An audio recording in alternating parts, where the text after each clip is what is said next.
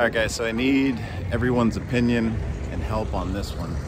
Standing in a field of RVs, the Aero restoration interior, that is complete. So the next project up for me is to build something.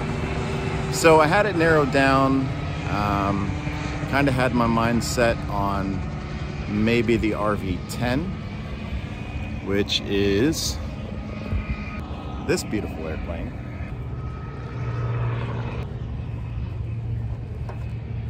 It's got 4 seats, very wide cockpit, cruises about 175 knots on about 12 gallons an hour.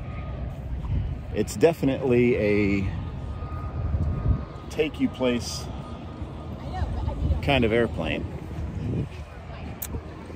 And so the plan was start building that. When that's almost done, sell the Aero, and then this becomes my cross-country cruiser. The only thing it's not is aerobatic. All the other RVs are fully aerobatic.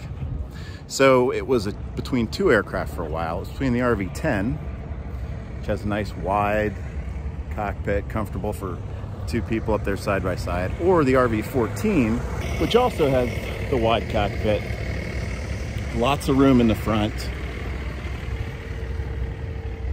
It's basically the same in the front as the RV10.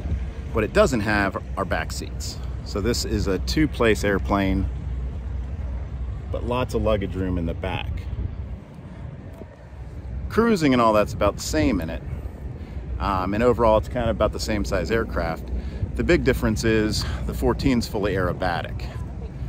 So that's where I was stuck between the two, because it's usually just me, maybe one other person in the airplane, but I do some Mercy flights, Angel flight kind of stuff. And typically when you do that, you know, the person you're taking to the hospital usually has someone traveling with them, so you kind of need those back seats, and that's what I use the Aero for. Other than, you know, instead of doing a $100 hamburger run or something like that. I'm gonna post a future video about the Angel flight mission and how you can volunteer to do that in a future video and go into detail on that. So look for that if you're looking for a way to do something kind of nice with your airplane. So I had it down between those 2 airplanes, and I was leaning hard toward the 14. Like I said, sell the Aero, make that my cross-country cruiser, and, you know, use that. And then I came to Oshkosh. And then I started talking to people that are flying this, which is the RV8. This is the RV8. There's the RV8A, which is a nose dragger instead of a tail dragger. But this is definitely not the cross-country cruiser. As you can see in the cockpit, it's a tandem, front and back, but it's also fully aerobatic. And I talked to several people that fly them out here, and one guy said it's absolutely the closest thing he's flown to flying a T-34 as far as performance and aerobatic, and basically just a really fun airplane to fly. So the thought there is keep the Aero. That remains my cross-country airplane, and this, which is a little bit of a smaller build also, and a less expensive build, just becomes my fun airplane for when I'm in the airplane by myself, which is most of the time, or just one other person who wants to go for a ride. Now, this has got a top speed of about 179 knots, 200 horsepower engine, so it burns about 10 gallons an hour versus the 12 gallons an hour. So this could be a cross-country cruiser, just not as comfortable, but you can definitely take it places. Talked to a couple of guys that brought theirs in here from Texas, and yeah, so you can cross-country cruise in it for sure. It just doesn't have all the room. It does have behind the back seat a pretty big luggage area, and there's also some room in the nose to put some luggage, so you can get stuff in there. So this is where I need your help. I'm gonna put a survey up looking for feedback. So RV10, RV14, or the RV8. Let me know what you guys think.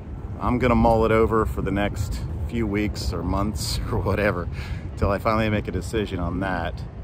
And I can't say I'll go 100% with the YouTube feedback to make the final decision, but I need something to kind of push me in one direction or the other to pull the trigger on this thing so I can get started on it. And then you guys can watch me build it, which that'll be fun. All right, so let me know what you think. Take the survey. Give me your comments. If you fly or have built any of these airplanes, tell me all about it, the pros, the cons, what you think on it. And yeah.